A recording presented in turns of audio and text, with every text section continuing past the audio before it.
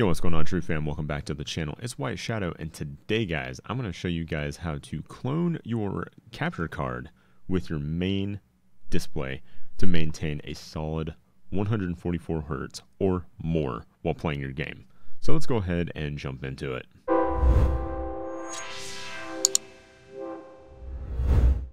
Okay, so we're going to go ahead and jump right into it, guys. First thing you're going to want to do when you're on the PC that you want to do the cloning on, you're going to want to open up your NVIDIA or AMD control panel. Now, the first thing you're going to hit inside this, you're going to click Set Up Multiple Displays, and that's under the Display tab. So it's a sub-tab under the Display tab. Set up multiple displays. And as you can see, I have 3 displays, technically. Third display right here is my Elgato. That's my capture card that's on my streaming PC. It's showing up as a third virtual display on my gaming PC. Now, 2 is my main display, as you can see by the little asterisk, and 1 is my top display. This is what I use for my chat and all of that fun stuff. We're going to focus on cloning 2 and 3 together. So what you do is you right click, hit clone with 3. And what that's going to do is that's going to merge the 2 together. So you hit apply. Always make sure you hit apply. Screens are going to go black. Don't freak out or anything like that. I freak out every single time. So there we have that. Cloning is done. That's the easy part. Now, the next thing you're going to want to do is go to Adjust Desktop Size and Position. That's the one right above Set Up Multiple Displays. Here is where we're going to let the GPU handle all of the allocating of the refresh rates. So what you're going to do here is you select your displays. So we're going to start with the first display, which is our main, and it's going to say, well, apply these following settings. We're going to do scaling.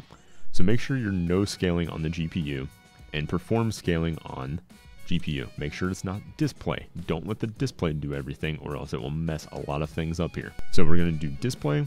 The max resolution of my monitor is 1920 by 1080, and my max refresh rate is 140 or 144. I can do 120, 100, whatever. But if you have a graphics card that can do it, set it to the max refresh rate and just let it fly. Now, the next thing you're going to want to do is your Elgato. Same thing applies here. No scaling, override, perform scaling on GPU, resolution 1920 by 1080, and then of course I run the HD60 Pro. Mine's going to be 60 Hz. If you have a 4K 60 or if you have an AverMedia that can handle the 240 Hz, you can set those here. Now, if you have a third monitor, fourth monitor, whatever, go ahead and set those to the same settings as the other monitors if they will allow it. If you have a 60 Hz monitor, just do 60 Hz, whatever. Now, the next thing you're going to want to do is we're going to change our resolutions here. I'm only focusing on my main display. That's the only one I really care about running at the max refresh rate because that's the one I game on. So here we're going to, it's probably going to default you to the native resolution. We don't want that because it only locks you in at 60 Hz. You want to scroll down just a little bit to where it says PC. Do 1920 by 1080 and it's going to unlock your max refresh rate. Hit use default color settings and then hit apply. Yes, it's going to flash there again.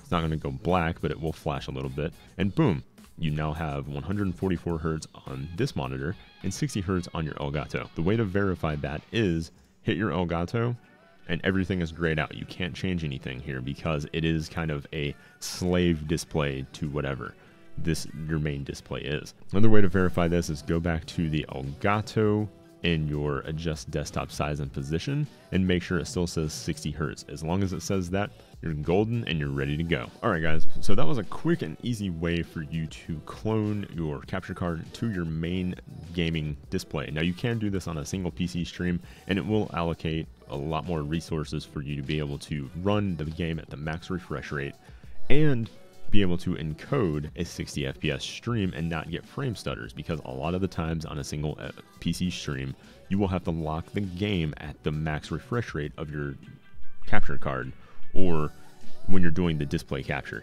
This will allow you to run the max refresh rate and still have a smooth, stable 60 FPS stream going back out to Twitch. So, hope this helped you guys. This is a really good, intuitive way to be able to play your games at the max refresh rate and still have a stable, good-looking stream. Hope this guy helped you guys, and if you want to see more content like this, be sure to like and hit that subscribe button before you guys leave the video today. I would super appreciate it. If you guys want to follow myself or TRUgaming on any of our social media platforms, be sure to check all of those links in the description below. That's Twitch, Twitter, Facebook, Instagram, whatever. Come check us out and hang out. I also stream Monday, Wednesday, and Friday, and I would love to see you guys come and hang out with me on stream sometime.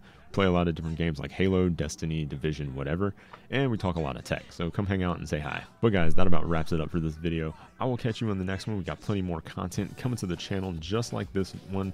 I will see you in the next one. Whiteshadow out.